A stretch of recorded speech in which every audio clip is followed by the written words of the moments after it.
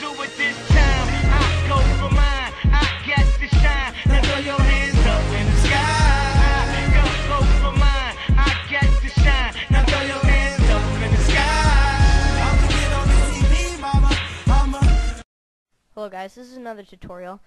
Well, I don't know if it's really a tutorial, I'm just showing you guys some tricks, okay? I've made a few videos today, so I hope you guys like them, okay?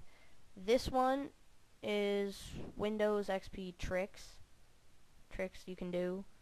Not really like to trick your friends, but just some cool things you can do, okay? Okay.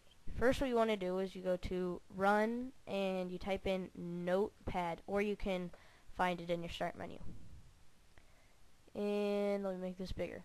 Then you type in message box, MSG box, then you space quotation marks, then you type in what you want the message to be. So let's see here, I'll type in hello YouTube, hope you guys like the video. Okay, then you put quotation marks, comma 20, comma quotation marks, then what the title is. So I'll put YouTube, YouTube, and then quotation marks, YouTube rocks, quotation marks. Then you go to File, Save As, and then you can name it whatever you want. I'll name it YouTube, and then make sure at the end it has .vbs. Okay, so you save it. And then you should have got something that looks like this. So when you click on it, here it is. Title right up here, YouTube rocks, and then right here's the message. Hello YouTube, hope you guys like the video, okay? I just think that's kind of cool. Create your own window. Okay? So I'll put that in the trash. Now the next one is just going to be a lot of boxes that pop up like in error or something like that. So you go to Notepad again, Run, Notepad. Oh, there's the phone again. Okay, and you type in Start, and you just keep putting that below each one, and then you can do as many as you want. I'll do a few right here. And so you can just copy it and then paste it. There, I did a lot of them right there. You don't have to do that much, you can just do some. And then you go to File, Save As, and once again you can name it whatever you want. I'll name this one Boxes, and then you have to end it with .bat, bat. So you save that, and you can minimize it. Then you should have got something like this. When you click on it, whoa, a lot of boxes pop up. Like error or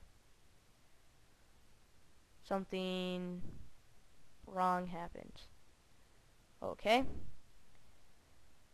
So let me wait. Here all they come. Close out of it. Close group. And now they're gone. And here I'll get rid of this. And if you were wondering, I made the background with Adobe Photoshop. Okay. Now this is a trick or a prank, and you're gonna create a frozen desktop. But first, to get this, you want icons on your desktop. Otherwise, it's pointless. So let me just get some icons on the desktop.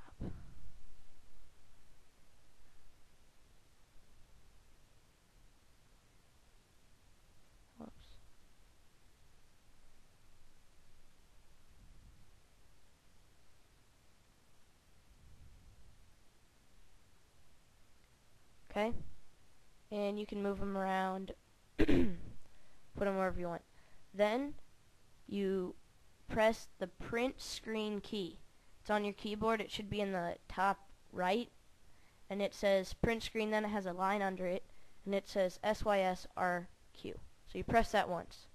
Then you open up Paint. So you go to Run, MS Paint, and then it opens up. Then you press Control V, and there's your desktop. So then you go to Save As,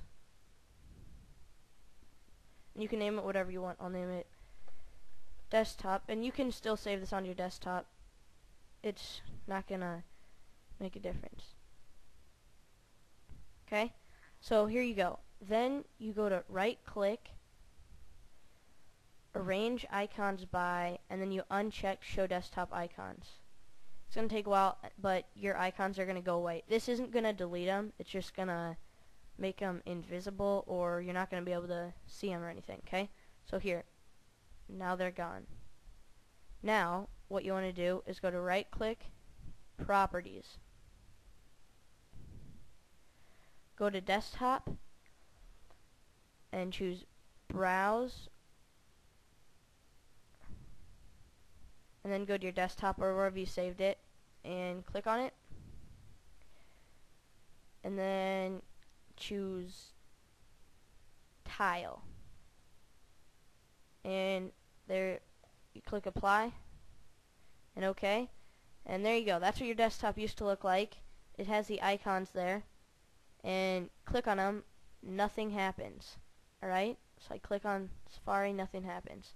So it's like frozen. You can use the start menu or the start button, but your icons are going to be frozen, and when you drag it, the mouse, you're not going to get that box, and so that's like freezing it, okay?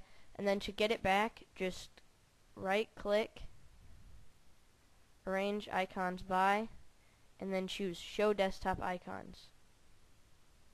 Okay, so now they're going to work. Well, there. Now they're going to work. Okay? But then you can change it back to the normal desktop. So I'll just go find it. Up here. Hit apply. Okay. And you can move them around, do whatever you want. So those are my 3 tricks. You can probably find more if you want, but there you go. Hope you liked it, and bye.